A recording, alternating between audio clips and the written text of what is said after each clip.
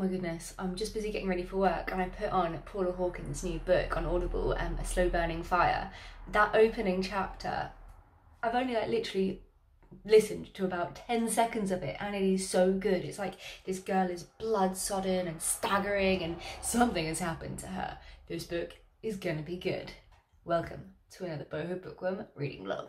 I'm getting ready for work and I have made a delicious smoothie with spinach and blueberries and all sorts of stuff that you probably think is disgusting in a smoothie, like apple cider vinegar, but I love it. I have hard-boiled 1 egg and I have made like a veggie pasta bowl that I'm going to take to work for lunch today. Now I need to go choose my outfit. I bought a couple of new like winter clothes yesterday because winter's coming. So I got like nice chunky sweaters because it is sweater weather time. Anyway, I'm going to choose an outfit and continue listening to this book because I am hooked already. All right, well, don't I feel stupid now? I've listened to about an hour of this audiobook this morning and the beginning, that opening scene is not what you think it is. I don't want to give spoilers away, but I was like, what? Yeah, it like really throws you in a different direction. So we've got, there's 2 different characters we're following here. We're following this young girl called Laura and something must be very wrong with her. I think she's like a pyromaniac. It's very clear that she has like uncontrollable urges to set fire to things and probably hurt herself. And then there's also this other lady that lives on a canal boat and the boat next to hers, a body is found inside and it turns out that Laura had been with this guy who they found dead on Friday night. Now the body's found on Sunday morning, so he's like been stabbed multiple times to death. So the police are now at Laura's house and they found her t-shirt covered in blood in the bathroom and they're taking her in to go scrape her fingernails and stuff like that. So it's very intriguing so far. I am thoroughly enjoying it. I mean, Paula Hawkins is an author that, I mean, The Girl on the Train was phenomenal in my opinion. Then we got her second book, which I think the majority of the world who enjoyed The Girl on the Train was like really highly anticipating. What was it called? Something about water, I can't remember, because it was rubbish. I just thought it was so boring. So I was a bit nervous about this one because it would really make or break Paula Hawkins for me as an author. However, I'm really enjoying it, probably even more than The Girl on the Train, which is really saying something. So I'm going to go to work now, get into my car, put this audiobook back on, and just listen as much as I can. Anyway, time to go to work. This is one of my nice new jumpers. I really like it actually. It's just cozy and comfortable. It's scary now, getting to winter. It's really dark in the mornings. I'm going to end up alone over winter. Ugh. Almost time to put my heating back on. Anyway, let's go to work and listen to more of this book. I'll catch up with you guys later. Oh, well, that sucks. This is where I normally come for my lunch break. But they've like drained the pond of all the water. Maybe they were trying to find a body. My dark and twisted mind. Hello everyone, I have just come out on my lunch break and the sun is kind of peeking through the clouds, so I've tried to just grab a little bit of the sun because I don't think there'll be much sun left for the rest of the year, to be fair. So I've gotten a little bit further in the Paula Hawkins book. I don't know if maybe it's because it is multitasking and I was driving and stuff while I was busy listening to it. I got a little bit lost by how many characters there are in it. There seems to be a lot of characters just popping out of the woodwork and I'm like, oh, who are you?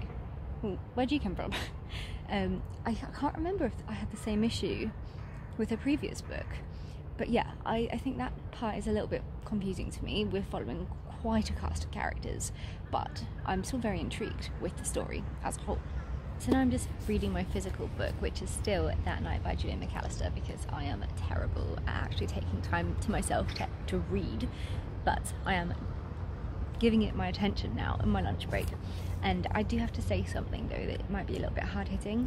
So this book is about these siblings that bury this body that one of them hits with the car by accident, assumingly, or whatever.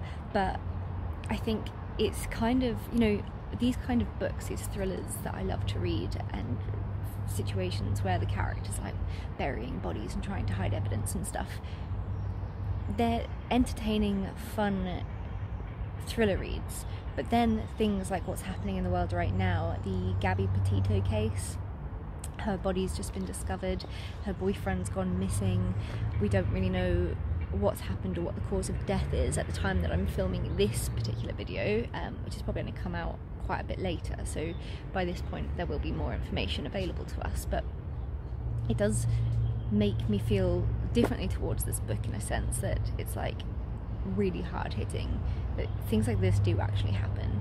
And I think sometimes when you read thriller books, as often as I do, about situations like that, it's not that you don't think that these things can't happen, but you're just reading it in this entertaining way because they're not real characters. But these things do happen, and I don't know the story of Gabby Petito yet, but it's petrifying and heartbreaking. Yeah, I'm interested to see where this case goes, but it definitely gives a new light on a book like That Night by Julia McAllister. Alright, I just got to work. I've been listening to more of this book, and I'm really trying to keep up with all the characters. There's like a Carla, there's an Angela, there's a Theo, there's a Laura, there's everyone, and I'm just like, whoa, hold on, way too many characters. And also, I think my mental health is suffering a little bit today, but I'll explain that later because there was a lot of traffic and I am now almost late for work. So let me get to work. I will talk to you this evening. I will probably listen to a little bit more of this book on the way home from work, and hopefully I can sort my head out and make it a good day. Okay, I'm back in my favourite spot for lunch, and you know what, the day actually started out really nicely. We went for a nice big walk, my group at work, and it was just really fun, and we were joking and laughing, and I was like, okay, it's going to be a good day, it's going to be a good day. But like, I can't shake this like funny feeling. It's like this feeling of just dread, and I can't describe it any other way really. I feel really lonely, I think, and I think I have, like, I speak about this quite often, about like being worried that I'm not going to find someone and blah blah blah. We don't need to go over that again, but I think it's just like this fear that I'm going to be lonely for a very long time, and just being very disheartened and not hopeful about finding someone, especially where I'm situated in the UK. It just doesn't really seem very possible. You know, if I could, and there were opportunities in places like Newquay and Cornwall, I would up and leave. But there's so many factors like finances, job, everything. And I guess I don't really know where I'm going in life right now. And I just, like at work, the whole day behind the desk, I'm trying really hard to focus on work because it helps to distract me. But I just can't shake this like feeling in my gut, in my stomach, in my heart, that something's just missing, and I'm just struggling a little bit. So yes, that is where I'm at. And yeah, I just came out here to have a bit of a chill, enjoy the sun. I left my glasses and I'm probably going to be blind at the end of this session, but we're going to read more and just trying to relax. Yeah, try and forget all the worries in the world, because there's people out there with far bigger worries than my stupid loneliness. So I just have to remember that. Apparently Melbourne was just hit with a massive earthquake, and I mean that's devastating. I hope everyone is okay. From some of the pictures I've seen, it looks really bad. So to be complaining about my stupid shit is really silly, really. Anyway, reading time. Hello everyone, it's the next day. I'm back here in my favourite spot. It's a bit blustery and cold, but I've got my nice big chunky sweater on, and I'm being a lot better than yesterday. Just like, I don't know. The truth is that, thanks son, I'll take the sunglasses off, really. The truth is that something like kind of negative happened on internet dating that I don't really want to go into, and it's kind of just thrown me off of the whole internet dating experience. I've never really had something really terrible happen. For the most part, I think I've been quite lucky, but yeah, something pretty rubbish did occur, and it's just kind of really made me not interested to date, especially online dating right now. But then I'm like, well, you're going to end up single and alone at 31. You're going to spend Christmas alone again. And I think all those feelings are just like getting to me. But yesterday was a particularly bad day. Today I'm doing a lot better. I'm continuing to crack on with the Paula Hawkins book. However, I don't know, I was really invested in the beginning with Laura's story, but then all these other characters came into the picture, and there's just too many of them and too many like storylines to keep up with that I'm just, I don't know, I kind of like lost my headspace with it a little bit, I guess. But I'm slowly slogging my way through it, and it's not that it's not good. I think that the writing is fantastic, and for the most part it is very intriguing. It's just too much, and my brain is already just loaded with its own personal shit. So yeah, now I've got to like read a book tackling about 17 other people. That's an exaggeration, but you know what I mean, like a lot of other people's dilemmas and problems. So that's where I'm at really. But let's carry on listening and enjoying a little bit of this sun. I might even take my chunky jumper off.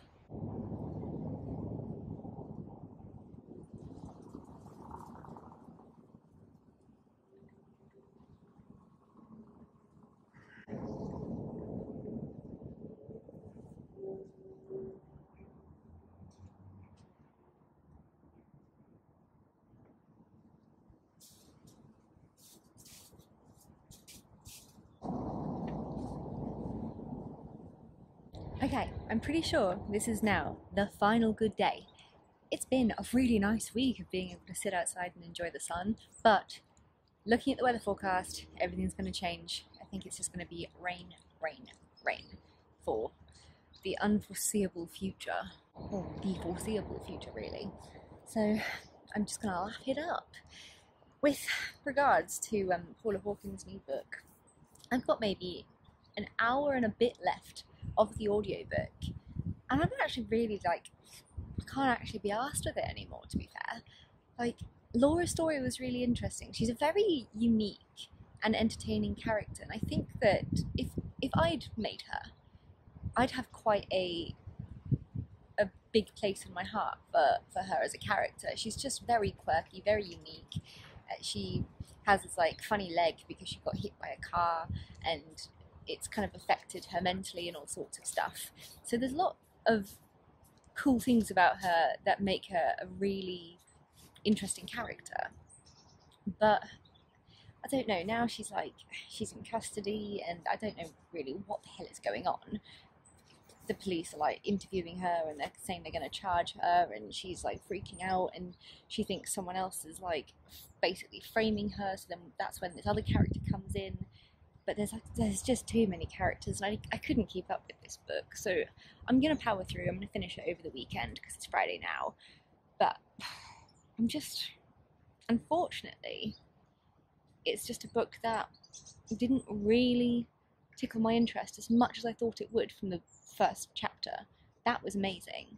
And I wish that the book had kind of solely focused on more of Laura's story rather than all these other characters that I couldn't connect with, really. Yeah, it's just a bit too much. But mental health wise, I'm doing better. I think the other day I really did have a moment, and I was really upset. I cried it out. Now I've just been focusing a lot on work. I've done so much overtime this week, and I think that's needed. I just needed to put my head down and focus on something else. Tonight is Friday night, and I'm going to get home, have a glass of wine, and just catch up on mindless television, probably sob my heart out again because something will trigger me, but more like mindless swiping left and right on the dating apps probably. But there you go, such is life. I know my time will come, I know it. It's just getting there, which is the issue.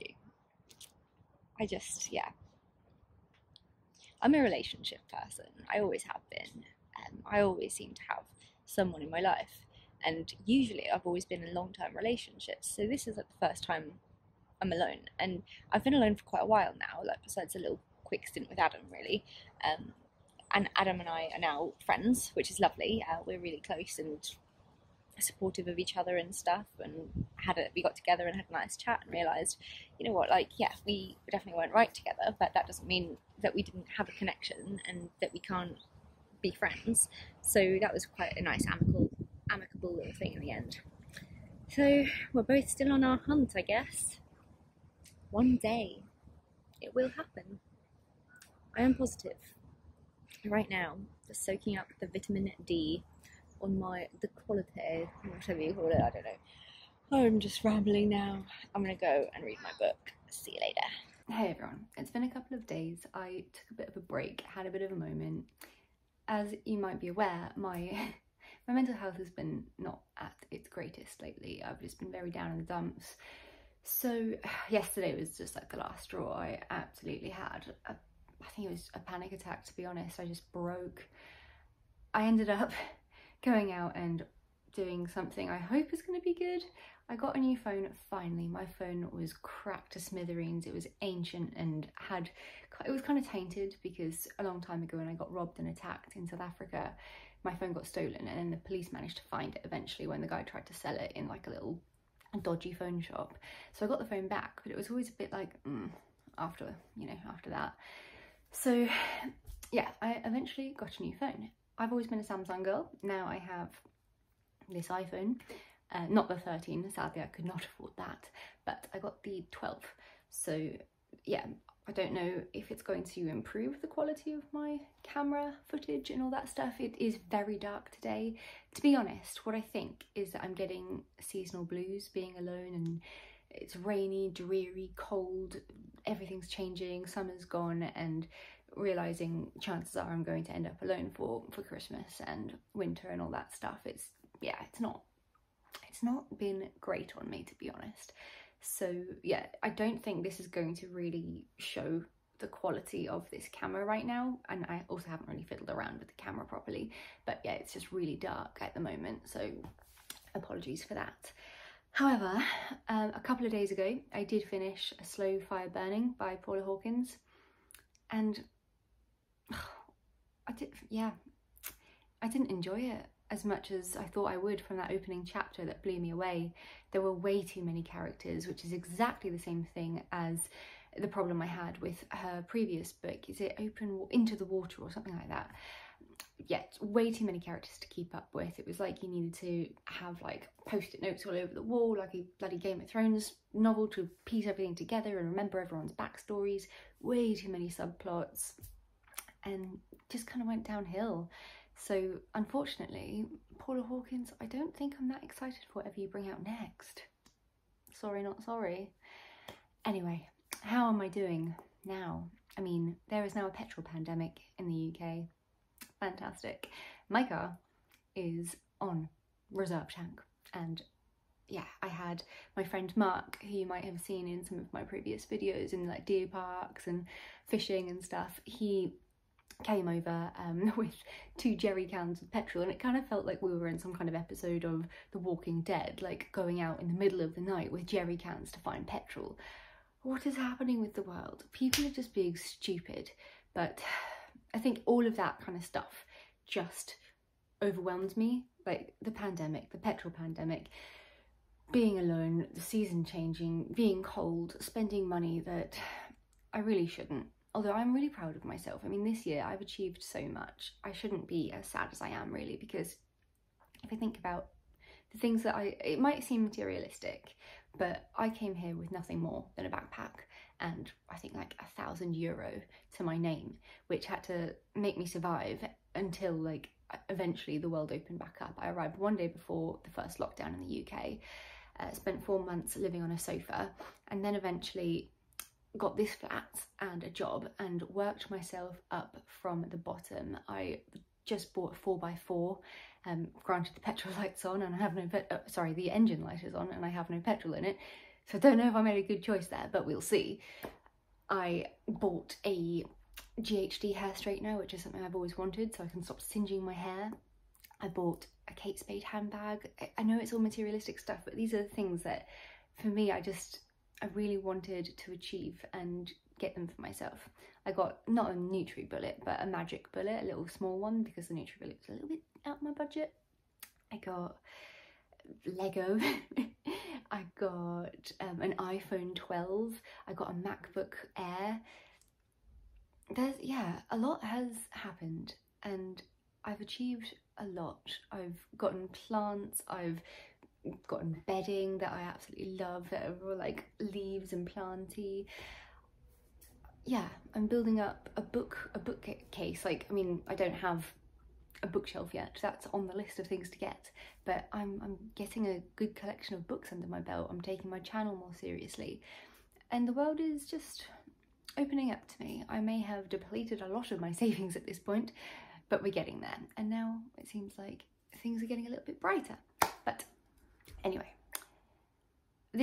I'm going to have bad days, bad weeks, probably bad months, but I think I'm going to try and make the following month just one where I really focus on my health and my well-being, doing things in moderation, exercising more. I haven't been exercising nearly enough. I think I went for a run once in September.